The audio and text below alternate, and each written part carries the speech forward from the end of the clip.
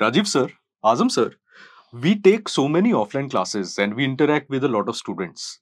If we have to choose one question which majority of students ask after every class, what it would be, sir? So the most important question, or I can say the most important problem, is that the Qbank. Unfortunately, the Qbank, which was supposed to bring more clarity, ends up bringing more confusion for the student. Why so? You'll be knowing also that when students solve the questions, they find the question asked are not coherent with the video lectures or the classes they attended, number one. Number two, there are controversial answers over there. Number three, sometimes the answers are totally wrong, which actually makes a student go confused as far as that concept is concerned. Rather than doing benefit, Qbank does more damage to the student's preparation journey. I completely agree with you, sir. That's the reason why, sir. I'll tell you one good news. At DocTutorials, faculty created question bank. And that question bank will solve all the problems that you have shared right now, sir. That's a wonderful thing, sir. Yes. In that question bank, sir, we are actually created by the faculties itself. That's the reason why, of course, there will be a coherence in between the videos of the faculty and the question bank. And of course, if it is created by the faculties, there'll be no controversies. There'll be end to all the controversies. Wonderful. And at last, these questions will be at par with what our students require at this moment of time for the preparation.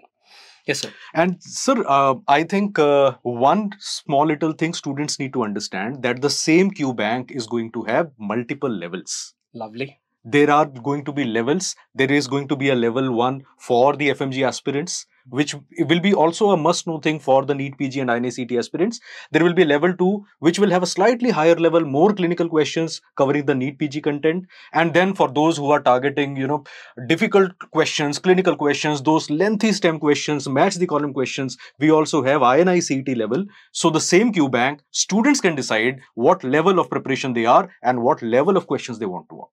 Rajiv sir. Awesome. So it means that from confusions to clarity, from confusions to confidence, this Qbank is definitely going to help our students.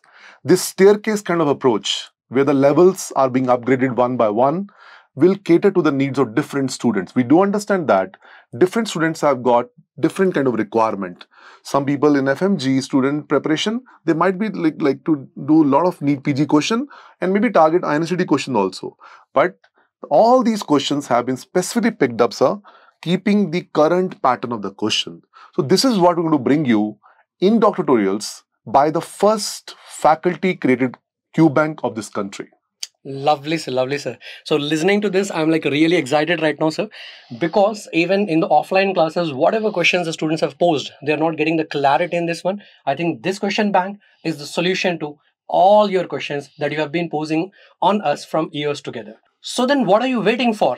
Download the DocTutorials app and see the difference from confusion to confidence. Let's clear the haze. Let us master the game. Let's excel in the life. Let's excel these exams also. And that is what we wish to do by bringing this first faculty-created Qbank of the country at our platform called DocTutorials. It's time to practice MCQs and be a master of them. Time to be confident now before you sit in the exam.